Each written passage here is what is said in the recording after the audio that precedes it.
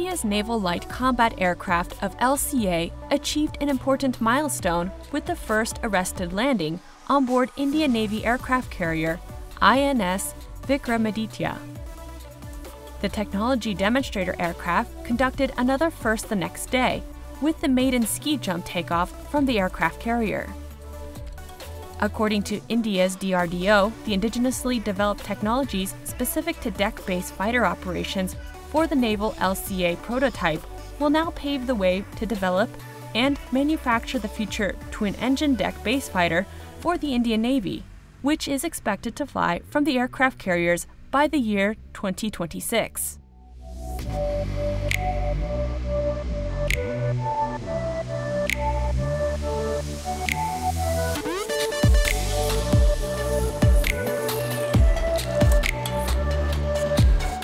U.S. Navy aircraft carrier USS Gerald R. Ford departed its home port of Norfolk to begin aircraft compatibility testing, or ACT. ACT continues the at-sea testing of electromagnetic aircraft launch system and advanced arresting gear to aircraft launch and recovery equipment systems unique to Ford. During the new phase of ACT, the new aircraft types are being tested for the first time with the electromagnetic aircraft launch system and advanced arresting gear at sea.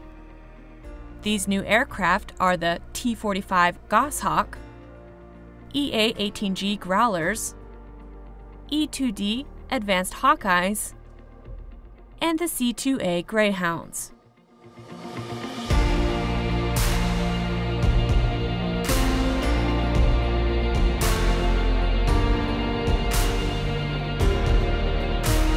The French Navy carrier strike group set sail for a long operational deployment named Foch.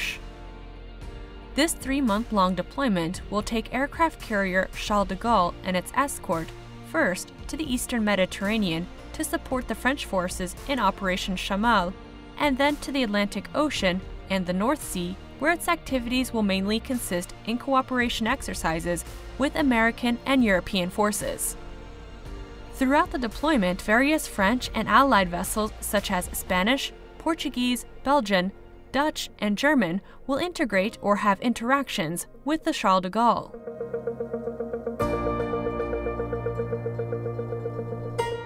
The Royal Netherlands Navy now allows women as crew members in its fleet of submarines.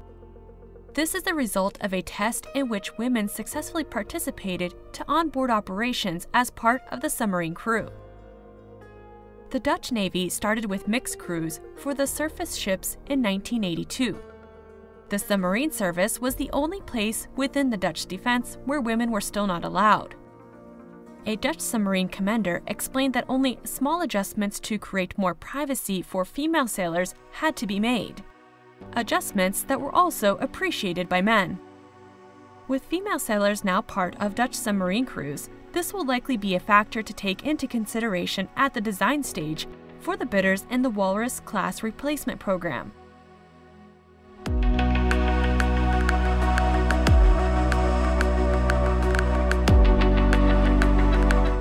Italian shipyard Fincantieri launched the 10th and final FREMM frigate for the Italian Navy. The Emilio Bianchi vessel, like the other units, will feature a high degree of flexibility, capable of operating in all tactical situations. Measuring 144 meters long with a beam of 19.7 meters, the ship will have a displacement at full load of approximately 6,700 tons. The vessel will have a maximum speed of over 27 knots and will have a maximum accommodation capacity for 200 sailors.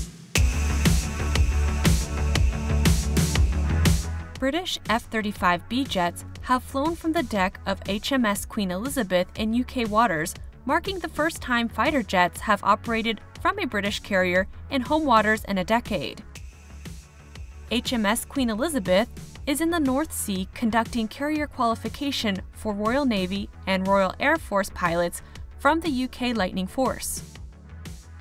HMS Queen Elizabeth and the Lightning Force will continue training through the year ahead of their first operational to the Far East in 2021.